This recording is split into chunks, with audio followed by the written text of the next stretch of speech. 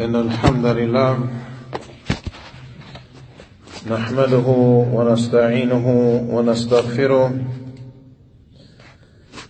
ونعوذ بالله من شرور أنفسنا ومن سيئات أعمالنا من يهده الله فلا مضل له ومن يضلل فلا هادي له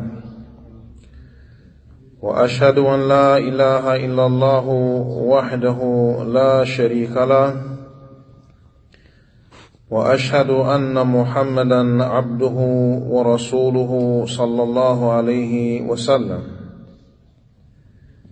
يا أيها الذين آمنوا اتقوا الله حق تقاته ولا تموتن إلا وأنتم مسلمون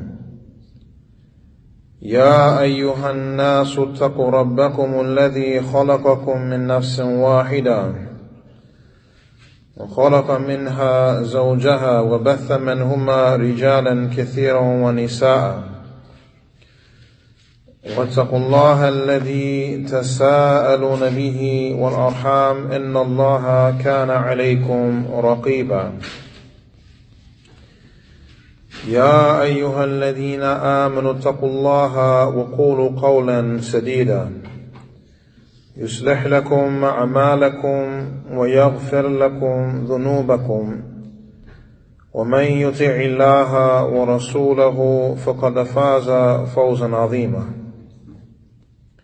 أما بعد فإن أصدق الحديث كتاب الله وخير الهدي هدي محمد صلى الله عليه وسلم وشر الأمور محدثاتها وكل محدثة بدعة وكل بدعة ضلالة وكل ضلالة في النار. This is the sisters class that we hold on Sundays here at Masjid Nurullah after Salatul Dhuhr. And of course the brothers are welcome to stay and benefit by the permission of Allah.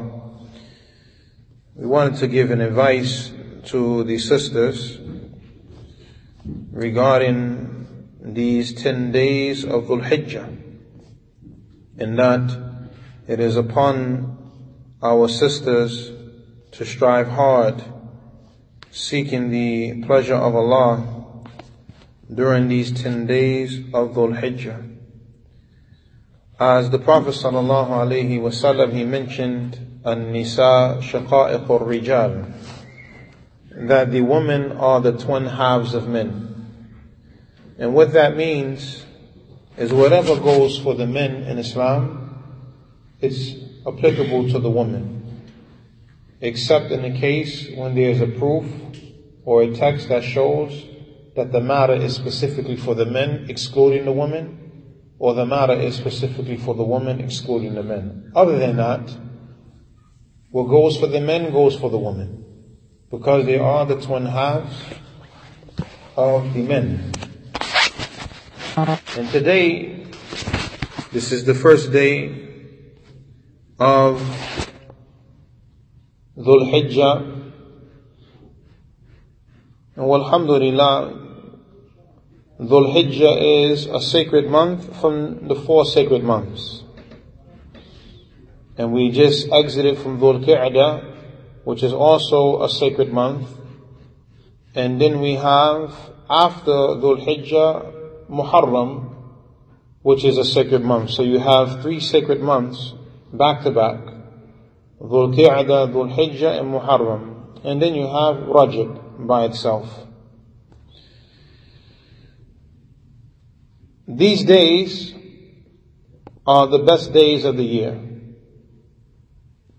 as has come in the narration where the Prophet sallallahu alaihi wasallam, he mentioned, establishing that these days are the best days of the year. ما من أيام العمل الصالح فيها أحب إلى الله من هذه الأيام. There are no days in which the righteous action is more beloved to Allah than these days. And what the Prophet intended by here or what the Prophet intended here by the statement these days, meaning the 10 days or the first 10 days of Dhul Hijjah. Another wording, the Prophet mentioned mal amal fi ayyam al-ashr. That's specific because it's mentioning the actual 10. ما العمل في أيام العشر أفضل من العمل في هذه. The Prophet sallallahu alaihi wasallam, he mentioned, there is no action that is performed during these 10 days that is better than an action that's done in other than the 10 days. So the actions of righteousness that are done during the first 10 days of Dhul Hijjah, nothing is equivalent to those actions. The Sahaba, when they heard this, they said, Ya Rasulullah, walal jihad fi sabilillah. O Messenger of Allah, not even jihad in the path of Allah. And the Prophet sallallahu alaihi wasallam, he stated, walal jihad fi sabilillah. Not even jihad fi sabilillah is better than the good deeds that a person performs in the first 10 days of Dhul Hijjah. Illa rajulun, except for a person, kharaja bi nafsihi wa malihi, except for the person who goes out with his life and his wealth. ثُمَّ لَمْ يَرْجِعْ مِنْهُ بِشَيْءٍ, and then he doesn't come back with anything, meaning he dies in battle. That's better. But if it's not that, then there's nothing better from the good deeds. These days, barakallahu fikum jami'an, are days of magnifying Allah, praising Allah, establishing that none has the right to be worshipped except for Allah. As we find the Sahaba radiallahu anhuma, from them Abdullah bin Umar and Abu Hurairah radiallahu anhuma, كان يخرجان إلى السوق في أيام العشر فَيُكَبِّرَانْ وَيُكَبِّرُ النَّاسِ بِتَكْبِيرِهِمَا. That Abdullah bin Umar and Abu Hurairah radiallahu anhuma, they used to go out to the marketplace during the 10 days of Dhul Hijjah, the first 10 days, and they will be saying Allahu Akbar, Allahu Akbar, Allahu Akbar, La ilaha illallah, Allahu Akbar, wa lillahi alhamd. They will be saying this, magnifying Allah subhanahu wa ta'ala. And when the people would hear this, they will repeat after them, meaning from hearing their takbir, they will begin to say Allahu Akbar, La ilaha illallah, Allahu Akbar, wa lillahi alhamd. So these 10 days are the days of praising Allah subhanahu wa ta'ala. And the more you praise Allah during these days, the greater the reward you get. And this can be said at any time.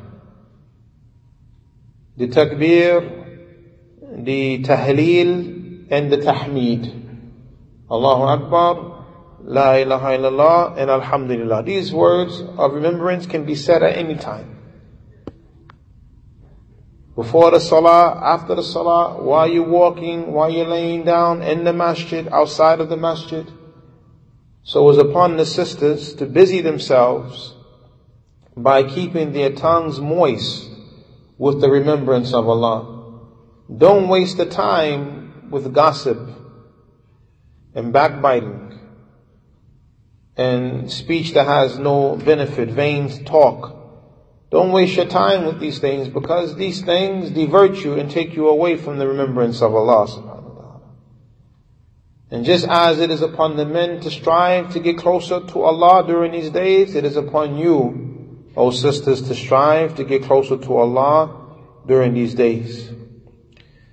There is a narration that comes in the Musnad of Imam Ahmad, and Sheikh bin Baz rahimahullah, he said that the chain of narration is a good chain. عن ابن عمر رضي الله عنهما عن النبي صلى الله عليه وسلم قال ما من أيام أعظم عند الله ولا أحب إليه من العمل فيهن من هذه الأيام العشر فأكثروا فيهن من التهليل والتكبير والتحميد. Abdullah bin Umar radiallahu anhuma, he mentioned that the Prophet sallallahu alaihi wasallam, he said, there are no days greater or more magnificent with Allah, nor any days more beloved to Allah, wherein the righteous actions, or not me, start from the beginning. There are no days more magnificent with Allah, nor any days that are more beloved to Allah, in which the actions are done, than these 10 days. Therefore, say La ilaha illallah in abundance, and say Allahu Akbar in abundance, and say Alhamdulillah in abundance. And this narration is in the Musnad of Imam Ahmad and other than him. And as mentioned, the narration, Tahleel La ilaha illallah, Allahu Akbar, and Tahmeed Alhamdulillah. So the Prophet said, فَأَكْثِرُوا فِيهِنَّ مِنَ التَّهْلِيلِ وَالتَّكْبِيرِ وَالتَّحْمِيدِ. Say these words in abundance.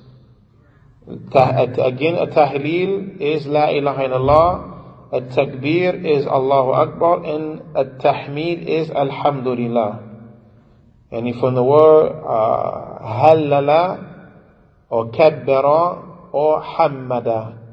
And the person is saying La ilaha illallah, kabbara, the person is saying Allahu Akbar, and hammada, the person is saying Alhamdulillah.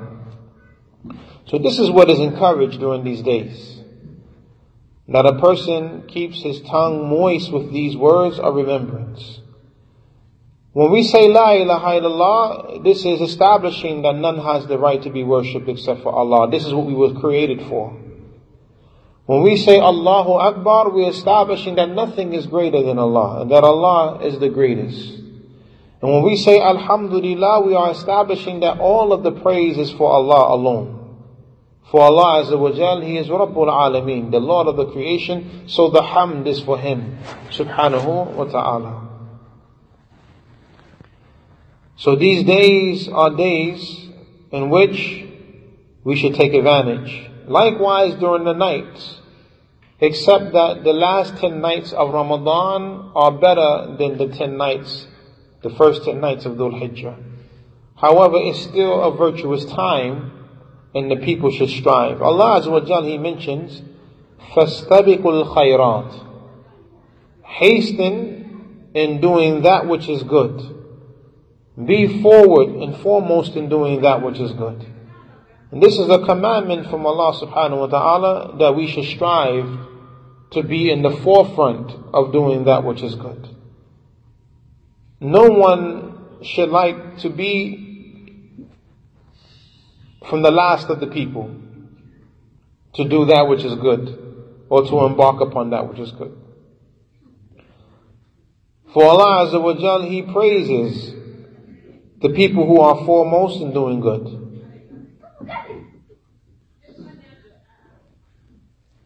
Allah Azza wa Jal commands with this affair of being in the forefront of doing good.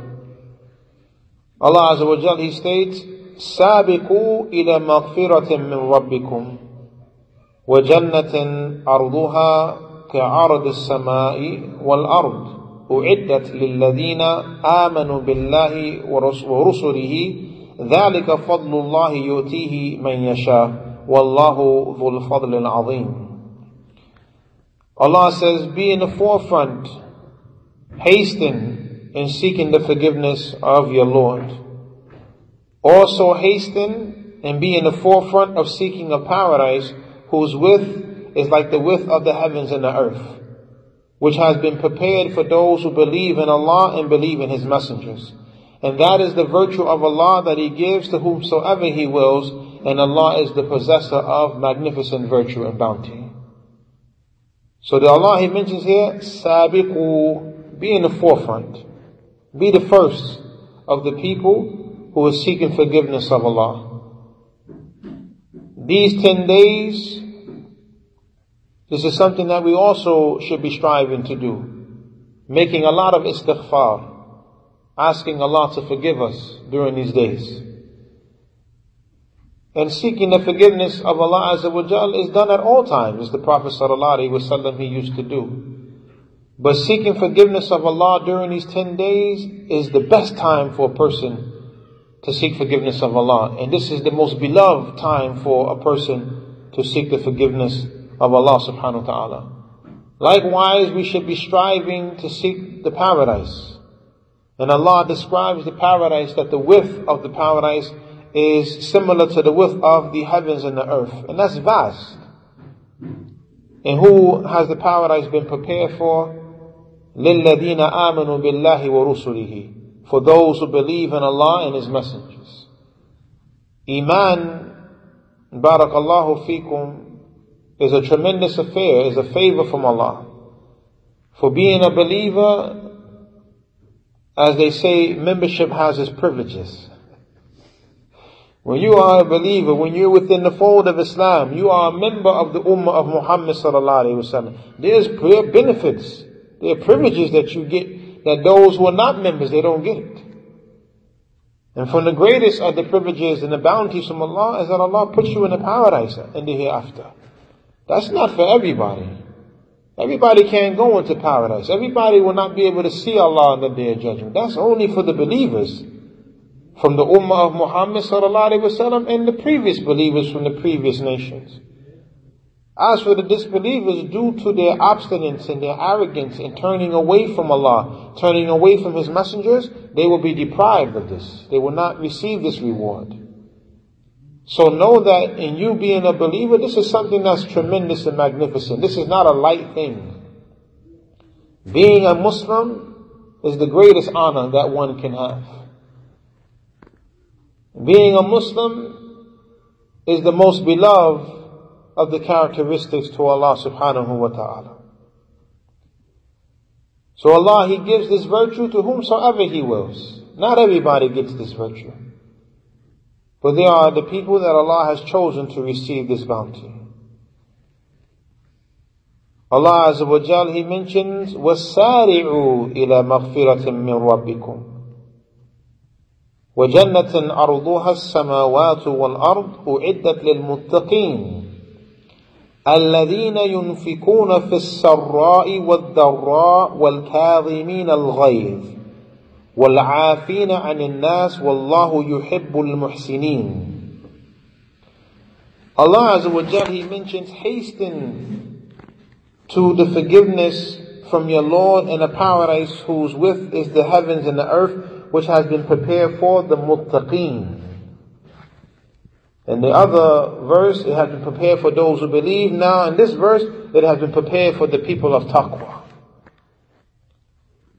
Taqwa is something that is very important in the life of the Muslim, especially during these 10 days. Because your taqwa during these 10 days is more beloved to Allah subhanahu wa ta'ala than your taqwa outside of these 10 days. Then Allah Azza wa Jal mentions some characteristics of the people of taqwa. Those who spend in times of ease and in times of difficulty. A person, he spends from his wealth. He spends from his time. He spends from that which Allah has given him. In times of ease, in times of happiness, he spends, he gives. And likewise, in times of difficulty and hardship, he still gives from his time, he gives from his wealth, he gives from his strength to help the Muslims. This is from the taqwa of Allah. وَالْكَاظِمِينَ الْغَيْظِ, and those who restrain and control their anger. And this is very important, especially during these 10 days, that we are people who control our anger, and that we try and strive to only do that which is pleasing to Allah subhanahu wa ta'ala. For having uncontrolled anger, this can lead a person to doing something that Allah is not pleased with.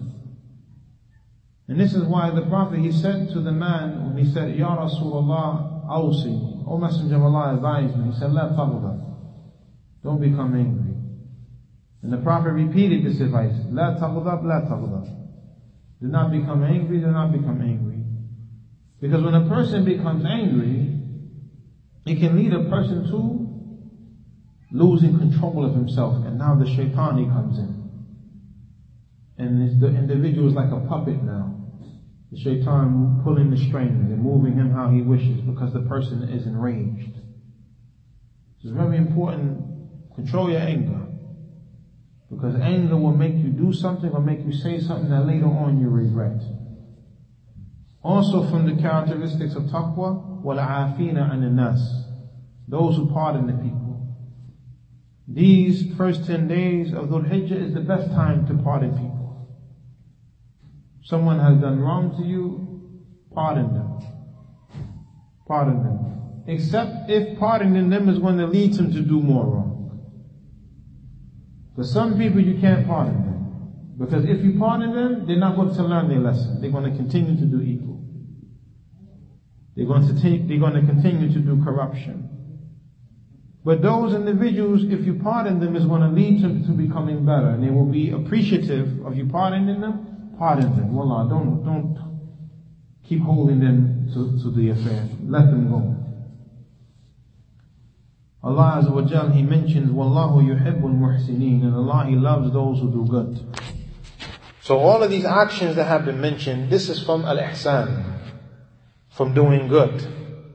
And then Allah goes on to mention, وَالَّذِينَ إِذَا فَعَلُوا فَاحِشَةً أَوْ ظَلَمُوا أَنفُسَهُمْ ذَكَرُوا اللَّهَ فاستغفروا لذنوبهم ومن يغفر الذنوب إلا الله ولم يصروا على ما فعلوا وهم يعلمون أولئك جزاؤهم مغفرة من ربهم وجنات تجري من تحتها الأنهار خالدين فيها ونعم أجر العاملين.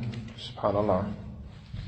And those, when they do an act of indecency or they wrong themselves, they remember Allah, and as a result of them remembering Allah, they seek Allah's forgiveness for their sins.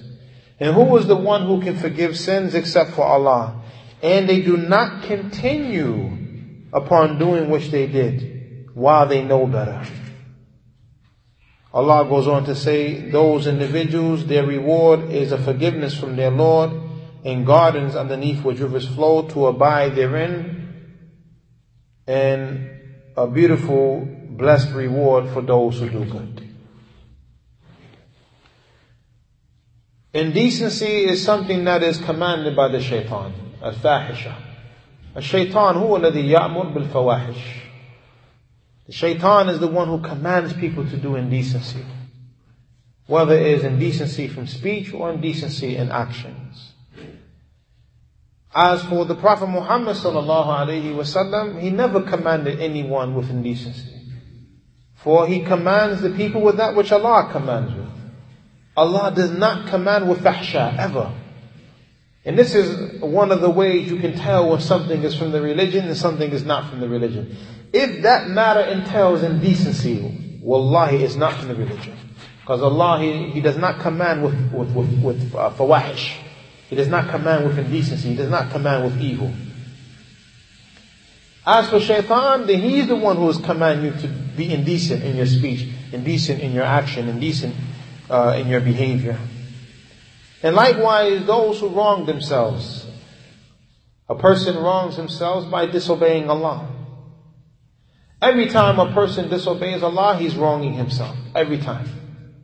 Every sin is considered dhulmun nafs, oppression to the self. How is it? Because when you disobey Allah, you put yourself in a position to be punished. It doesn't mean necessarily Allah will punish you, Because Allah, He is Ar-Rahman, Ar-Rahim. Allah is forgiving. Allah is most merciful, the bestower of mercy. Allah is Al-Ghafur. Allah, He is the all-forgiving. Allah is As-Sabur. Allah is patient with the people. But still, with the committing of the sin, you put yourself in a position to be punished. Because we don't know when Allah is no longer going to be patient with us. We don't know when that time will come. We don't know what sin that Allah is not going to forgive us for and pardon us for and overlook, and Allah is going to call us to account for in this life. We don't know. So putting yourself in that type of position is you're wronging yourself. You're doing wrong to yourself. You're harming yourself. So any sin that a person commits, it is considered dhulmun nafs. But Allah describes the people, أَوْ ظَلَمُوا أَنفُسَهُمْ ذَكَرُوا اللَّهَ, or they wrong themselves, and then after they do the wrong, they remember Allah.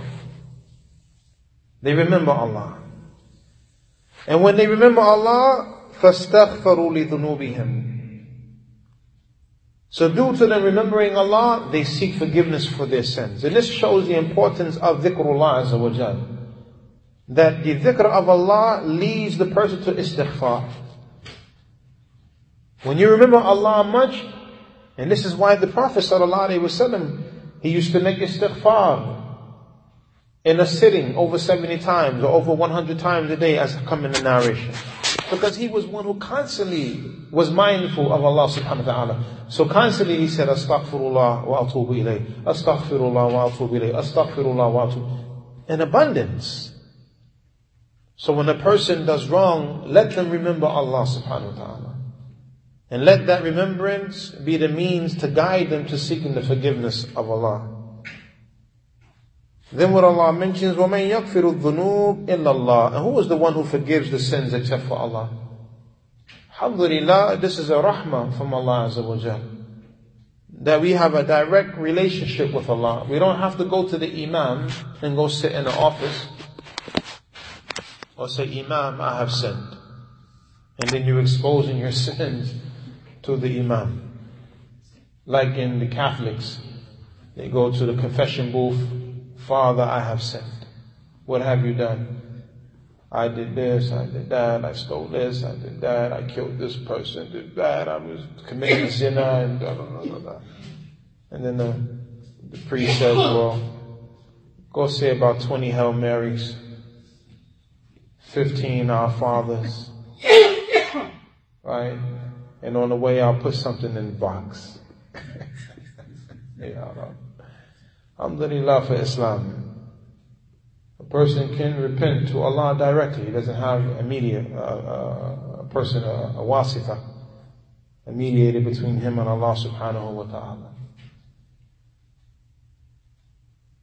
And Allah, when He says this, وَمَنْ يَغْفِرُ الذُّنُوبِ إِلَى اللَّهِ, shows that Allah is forgiving. So that a person doesn't fall into despair. As Allah Azza wa Jal, He mentions, قُلْ يَا عِبَادِيَ الَّذِينَ أَصْرَفُوا عَلَى أَنفُسِهِمْ لَا تَقْنَطُوا مِنْ رَحْمَةِ اللَّهِ إِنَّ اللَّهَ يَغْفِرُ الذُّنُوبَ جَمِيعًا. Say, O my slaves, O my servants who have wronged themselves, don't despair from the mercy of Allah. Indeed, Allah forgives all sins. No matter how great the sin may be, Allah will forgive you if you turn to Him in repentance. But what does the shaitan do? When you commit a sin, especially if it's a big sin, a major sin, the shaitan tells you, Allah is not going to forgive you. You've gone too far now. Your minds will go all the way. You really did it. This is the second time you did this, brother. You're not sincere in your tawbah. Your minds are just, if you're going to do it, be 100%. Don't play around with the religion of Allah. SubhanAllah. The person says, I'm not ready to be righteous, so I'm just going to... Instead of just making tawbah, you lose hope. So Allah, He mentions, وَلَا تُلْقُوا بِأَيْدِيكُمْ إِلَى تَهْلُكَ. Don't let your hands be the cause of your destructions. Some of the ulama of tafsir, they mention that what happens is when a person commits a sin, the shaitan comes to the person and tells the person Allah is not going to forgive them, so he continues to do the sin. He doesn't make tawbah. So now he causes his own destruction.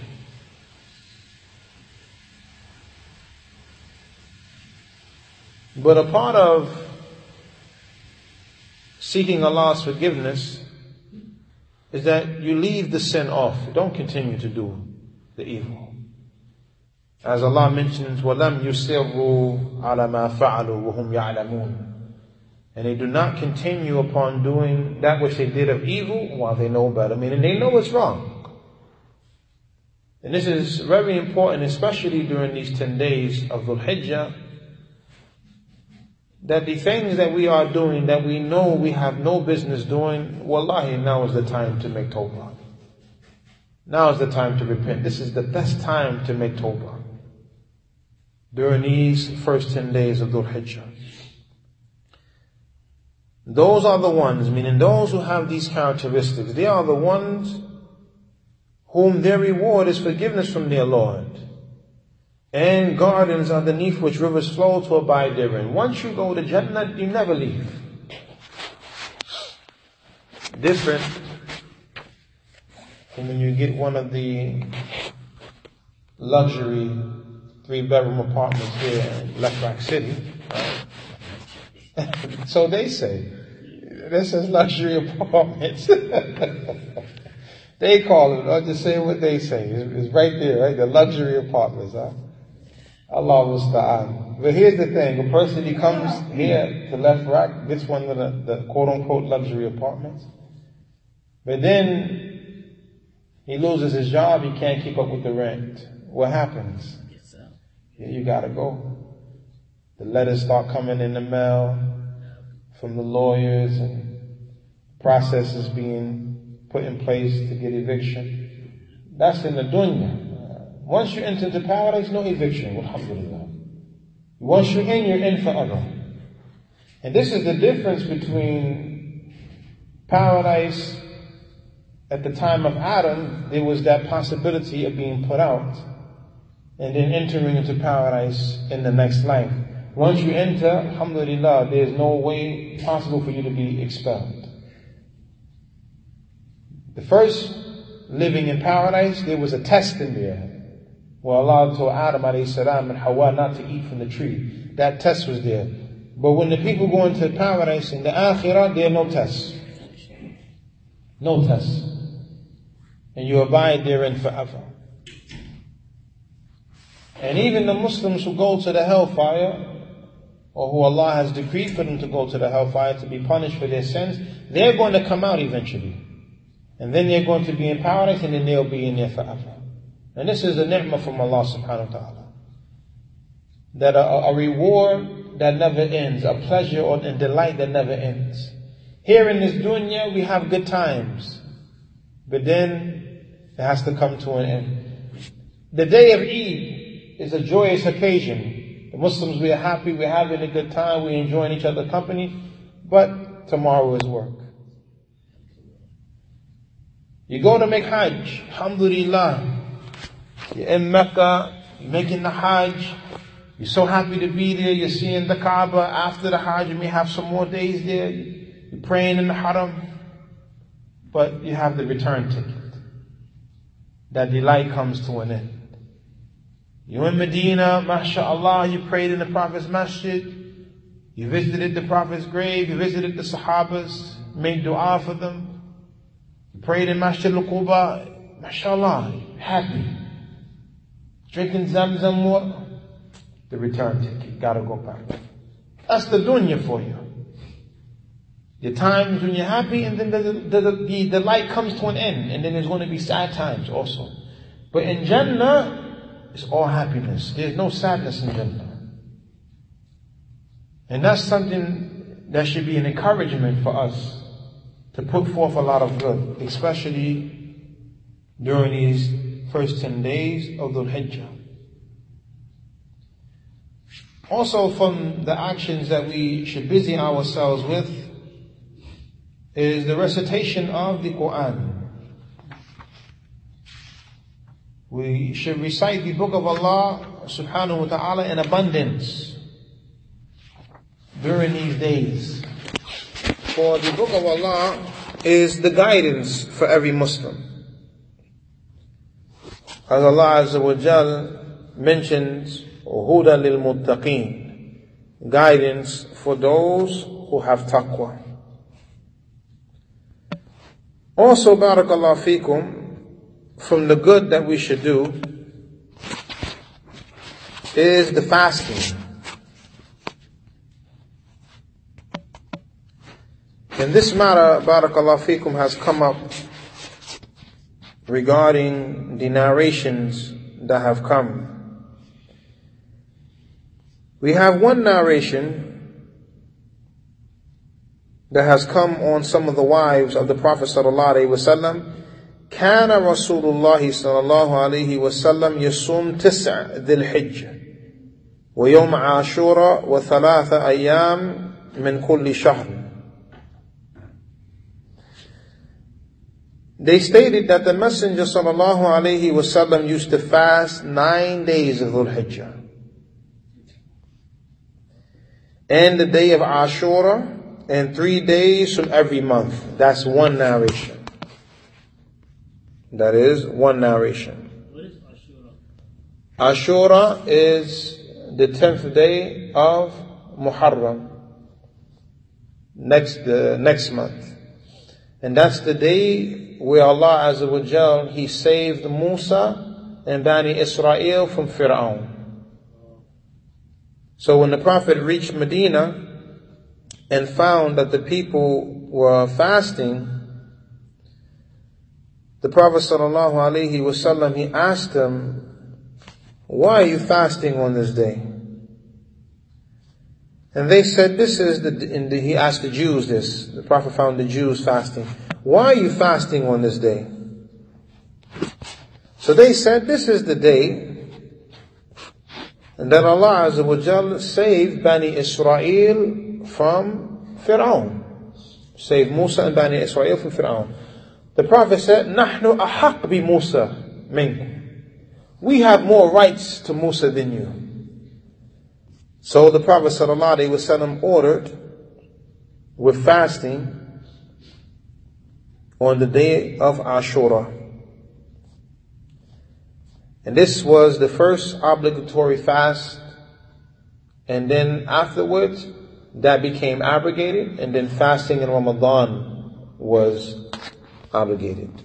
So we have that narration on the wives, or some of the wives of the Prophet sallallahu alaihi wasallam. There is another narration on the authority of Aisha radiyallahu anha. She said, "Ma ra'ayt رسول الله صلى الله عليه وسلم صائما في العشر قط." She said, "I never seen the Messenger sallallahu alaihi wasallam fasting during the 10 days ever. Oh, I never seen this." So now it appears to be a contradiction. Some wives saying that the Prophet sallallahu alaihi wasallam fasted the 9 days from the 10, and the reason why it's 9 because it's prohibited to fast on the day of Eid. It's not allowed for a person to fast on Eid al-Fitr or Eid al-Adha. Those days fasting is prohibited. So it's mentioned the 9 here, meaning 9 out of the 10. But Aisha says, she stated she never seen the Prophet sallallahu alaihi wasallam fasting the 10. And what is intended by the 10 meaning the 9, because of course the 10th day we cannot fast for sure. So some say this is a conflict here between the two narrations. And here's the principle: whenever we find two narrations or texts seemingly contradicting one another, the first thing that should be done is seek to bring harmony between the texts.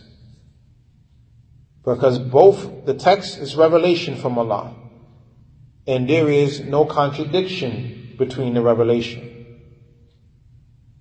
As Allah Azza wa Jal mentions, أَفَلَا يَتَدَبَّرُونَ الْقُرْآنَ وَلَوْ كَانَ مِنْ عِنْدِ غَيْرِ اللَّهِ لَوَجِدُوا فِيهِ اخْتِلَافًا كَثِيرًا.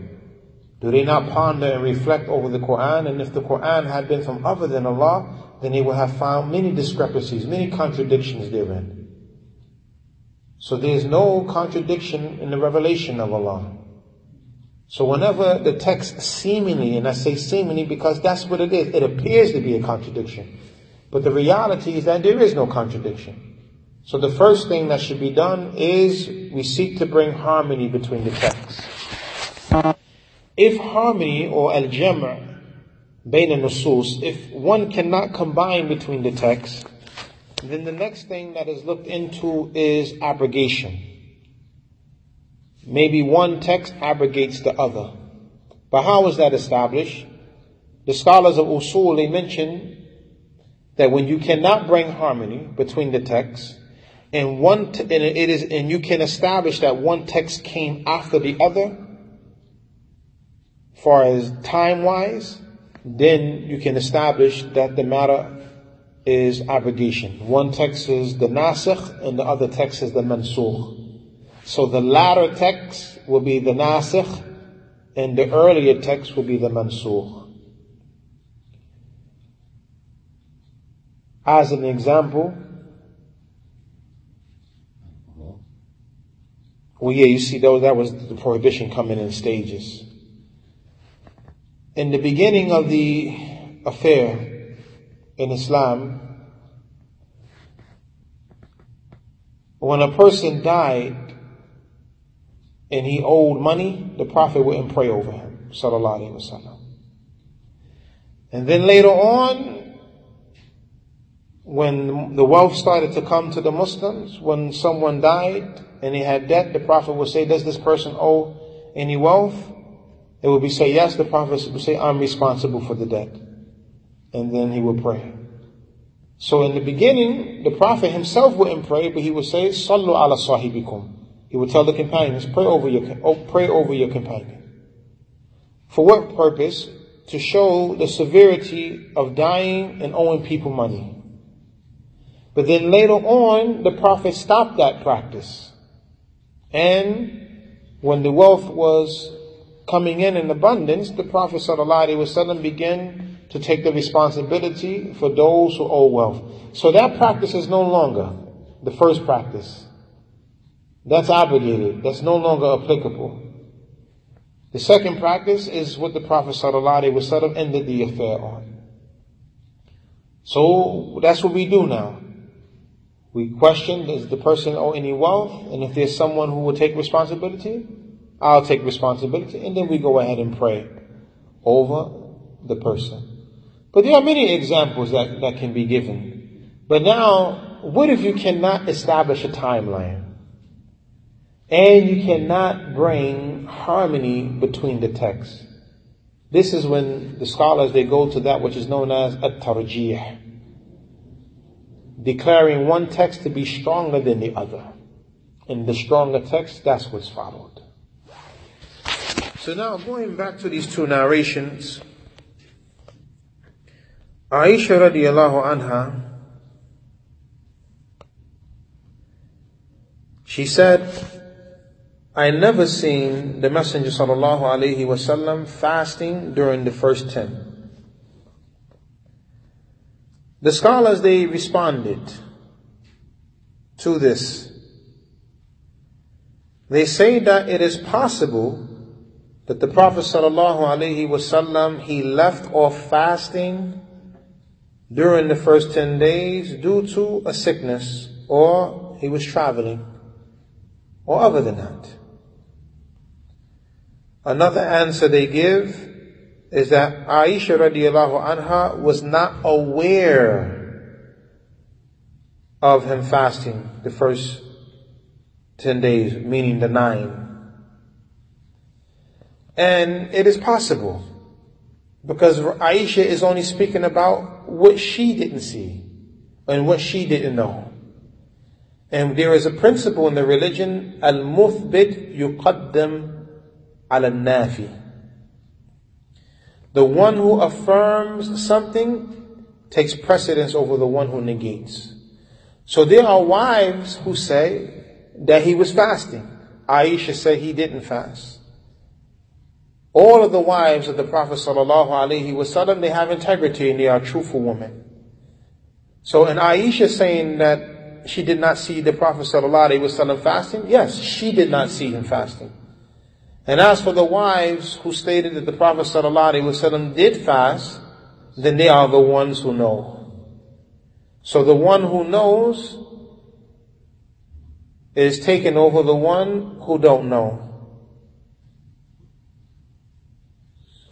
And that's a principle from the religion. The one who knows is taking over the one who doesn't know. And this is not a contradiction. Aisha is speaking according to her knowledge, radiallahu anha, and the other wives, they spoke according to their knowledge. Another thing or matter that is mentioned by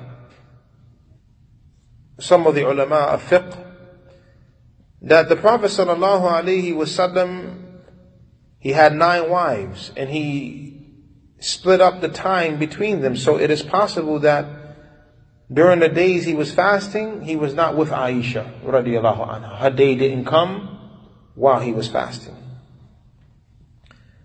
Another point that's mentioned is that which Aisha radiallahu anha is referring to is that the Prophet sallallahu alaihi wasallam, he left off that fast, or he did not do that fast out of fear that it will become obligatory upon the ummah.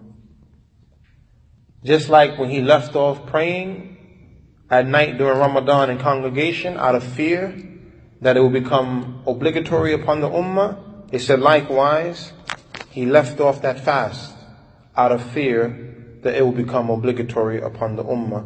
So the Prophet ﷺ, yuhib at-takhfif, he loves to make things easy for the ummah.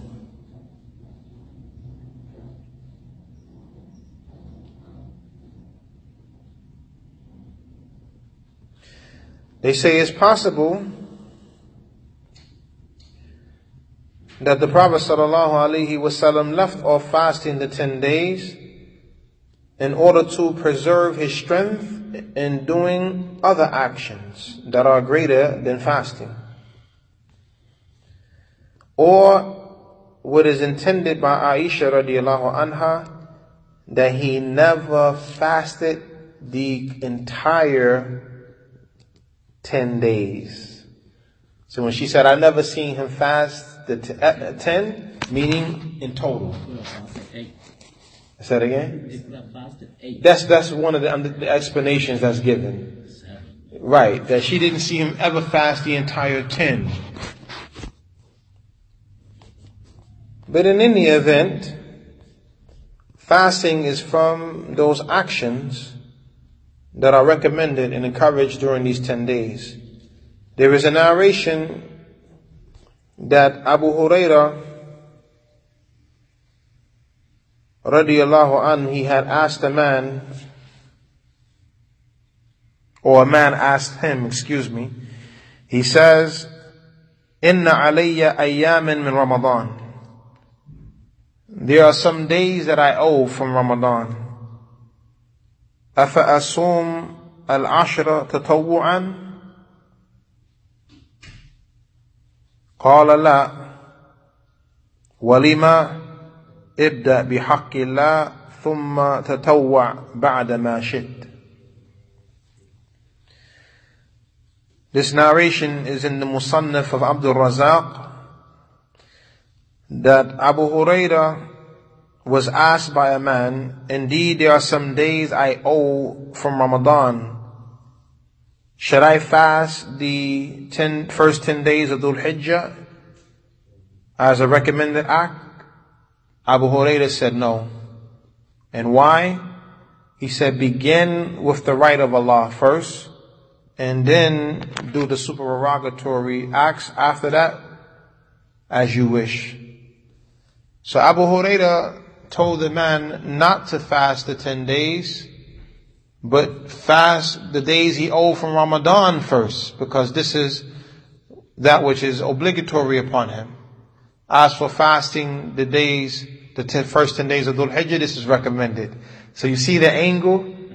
Abu Hurairah, he did not criticize the man for wanting to fast the 10 days of Dhul Hijjah. Rather, he established that yes, you can do this, but it is befitting that you fast the days that you owe for Ramadan first.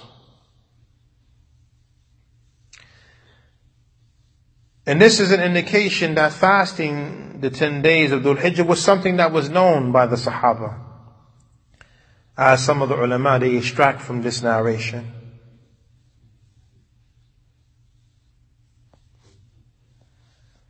Naam. Also, there is a narration that is authentic on Ibn Aun rahimahullah that he said, "Kana Muhammad yasum al-ashra dhil hijjah kulli." That Muhammad, he used to fast the 10 from Dhul Hijjah, all of it. And of course, meaning the 9. So in any event, the narration that we began with, مَا مِنْ أَيَّامِ الْعَمَلُ الصَّالِحِ فِيهِنَّ أَحَبُّ إِلَى اللَّهِ مِنْ هَذِهِ الْأَيَّامِ, that there are no days in which the righteous action is more beloved to Allah than these days. The righteous action includes siyam, it includes fasting.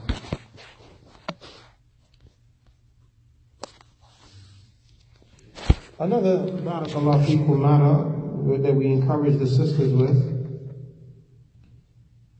and this is in relation to the fasting, that if you're going to fast and you are married, then make sure that you get the permission of your husband to fast before you fast.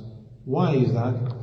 Because when it comes to the optional fast, it is not permissible for the woman to fast except with the permission of her husband. Because perhaps the husband may want to enjoy her company, and if she's fasting, then he's not able to enjoy her in the lawful manner. So if the sisters are going to fast these days, then let them seek the permission of their husbands. And let the husbands allow them to fast if there is no need for them, as a means of encouraging them to do that which is good. But if you owe days from Ramadan, then make up your days from Ramadan. And this is the best time to make up your days from Ramadan, because action during these days are more beloved to Allah than the other days. So making up an obligation or giving Allah His right, this is from the good deeds. So if you owe days from Ramadan, then make up the days that you owe for Ramadan. Another matter, barakallahu feekum jami'an, and specifically for the sisters,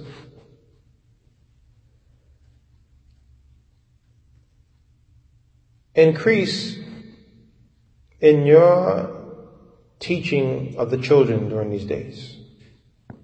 Because this is something normally that the women have taken the responsibility of doing, and that is educating the Muslim children. And for this reason, the scholars have described the Muslim woman as being the backbone of the society, the backbone of the ummah, because it is the women who raise the future before they start going with the men, and specifically the boys. But the women, they are the first teachers of the children. So use this time to increase in your education of the children.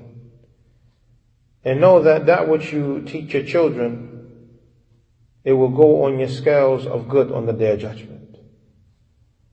And this is implementing the statement of Allah, Ya ayyuha alladhina amanu qu anfusakum wa ahlikum nara. All you who believe, save yourselves and your family from a fire.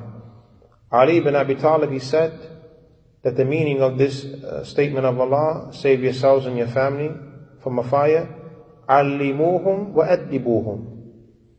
Teach them and discipline them. So it's encouraged for you, my noble sisters, increase in your teaching of the children during these days. And for you is a great reward. For teaching the children during these days is greater and better than teaching the children in any other days.